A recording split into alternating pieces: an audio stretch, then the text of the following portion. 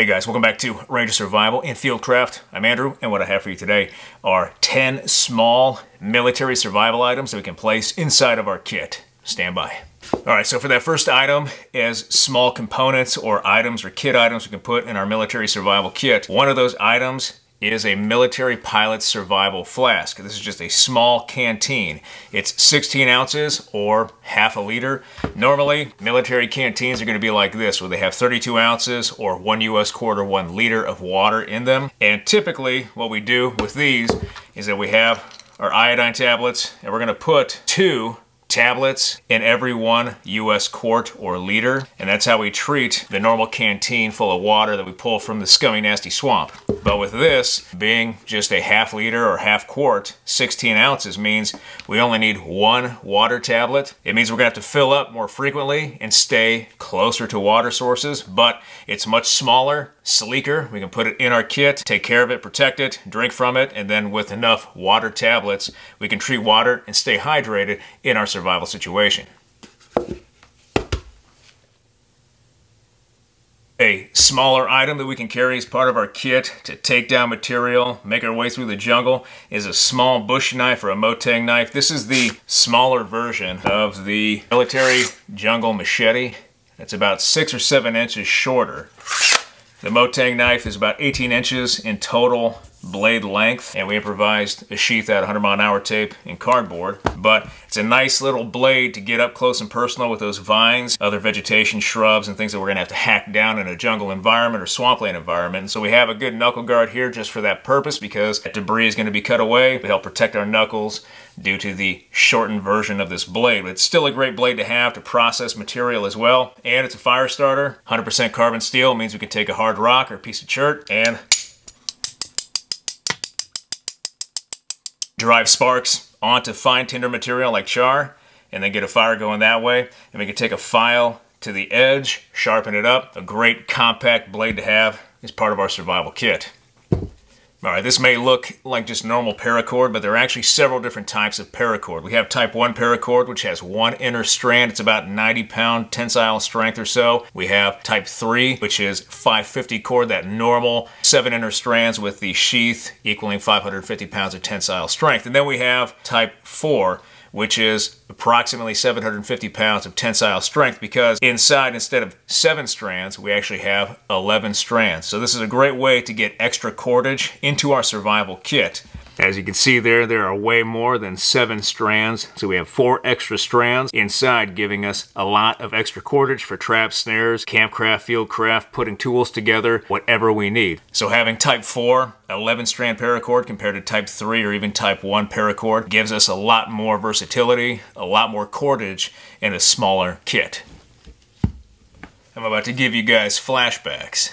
Alright, so some of you guys may recognize this. This is standard issue when I came in, and for many years before me. Every soldier would get 2 or 3 or 4 of these. I think I've got about 7 dozen sitting in the garage somewhere. And what this is just a nylon strap to tie down ammo cans or equipment inside military vehicles. Every soldier would have a few of these. That way, when they stepped up to a military vehicle, they could secure their rucksack, they could secure ammo cans, equipment, whatever, to the inside or outside of that vehicle. That way, that vehicle can move safely.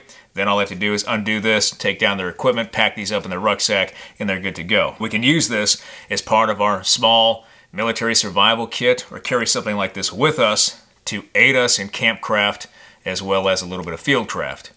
Now I'm going to use my burn bowl log here to simulate a tree. One technique that we can use with this strap is as a suspension. We can use this strap to suspend our gear, suspend our shelters, and it's very, very simple. So on one end we have our flat hook, the other we have our loop, and then our actual lever right here. What we do is we take this strap, put it around our anchor point, and then before that we have our little carabiner as part of our rope bridge. You can take that carabiner, put it through the strap around our anchor point, take that flat hook, put it on the latch, and then take out the slack, making this tight. We flip that latch down, nice and tight. We have that carabiner that we can turn to a 90 degree from that anchor point of this tree, and now we can actually hang or suspend our rucksack up off the ground if we're in a swampy environment, or use it for shelter craft. But you can see the use for a simple, old school military tie-down strap like this, just keeping a couple in our kit to help create a shelter or get our gear up off the ground. And to get it undone, same process as before. We just lift up, everything comes loose, add some slack, take off the hook, remove the carabiner, remove the strap from the anchor, and we're good to go. Old school, baby. All right, a smaller survival item that we can place inside of our kit that we can use for a variety of purposes is camouflage ace wrap or bandage wrap. This is the sticky stuff that we use to wrap around injuries or around wounds and conceal those bandages, help stabilize them or secure them in place so they don't fall off. But these have a lot of different uses as well besides just medical aid. We can use it for fieldcraft. One way we can use this for fieldcraft is something my snipers used to do with their rifles, at least the M110. What they would do is take this wrap, they would put padding on top of the stock at just the right height, and then wrap this with the ace bandage so they get that good cheek to stock weld, same sight picture every time when they're looking down their scope making a shot. So just another technique for a very small item we can place inside our survival kit.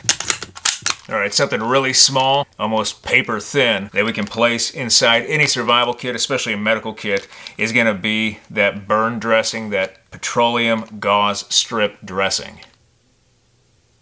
Now all this dressing is just cotton infused with Vaseline to treat burns. Burns are a common type of injury, even in the wilderness survival setting, dealing with fires, and so having a way to treat burns, still important, multifunctional, but we can actually use this as a tinder source to get a fire going, ironically enough. All we do is find the opening of the package, tear it open, looks something like that. We can use it for a burn dressing, but we could also cut off a small hunk, save the rest for an actual injury, and use the small wad right here as tinder.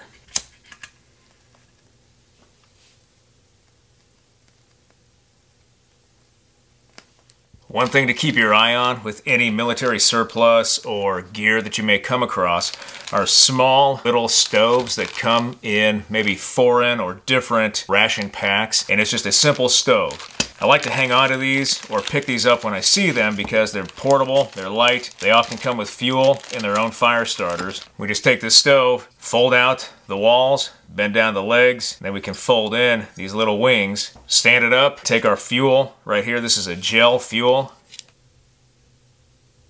Drop it right in the center. It sits flush. Once we have the fuel in the stove, we've torn off the top, we're ready to go. We take out the matches that come with this stove set, strike one up, light our fuel, and then we can place our canteen cup with water on top or our food that may be in a can on top. Heat up that food, heat up that hot drink. This is a great little kit to have. So always keep your eyes peeled for small stoves like this that come in different ration packs. Recommend picking one of these up as an emergency stove to have for survival.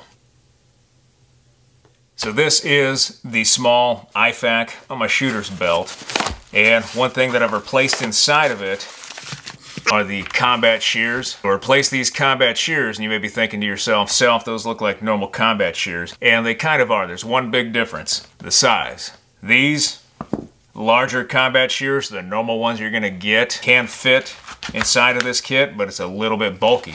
So if we have smaller IFAKs like this, individual first aid kits, especially on our shooter belt, we can go ahead and decrease the size as well as the weight with smaller combat shears.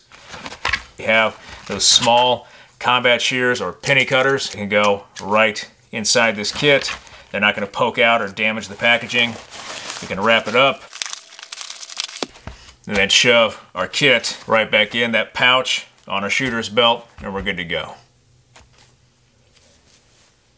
Having pen and paper is still really important in a survival kit. We can do a lot of things with a pen and paper. We can obviously take notes, leave messages for search and rescue. We can recreate solar compasses using this. We can keep a log of our distance and direction as we travel, so we can use the Paul method to get out of a situation and walk out and self-rescue. So having a notebook and some sort of writing stick is still important. And we can get away with having a really small kit like this with just a small write in the rain notebook where we can keep our notes, write down different things, think about our life choices, and then have a writing stick of some sort to jot all that down is still really important. You can see how small these items are. They can actually fit inside a small survival tin. And so just having these as part of a really small kit still gives us the option of leaving messages, writing things down, and taking notes to help us survive. Alright guys, that does it for this video. A very down and dirty, quick video today on 10 small military survival items you can place inside of a kit or add to our kit that are easy for us to carry, mobile, and provide us with multiple uses. I really hope you liked this video. If you did like this video, hit that like button, hit that subscribe button, leave me a comment down below. I always appreciate your feedback. I want to thank you guys for everything you do for me, for this channel, for your likes, your views, your subscriptions, your comments, your feedback, and your shares. And I'll be back with another video as soon as I can, guys. Thanks.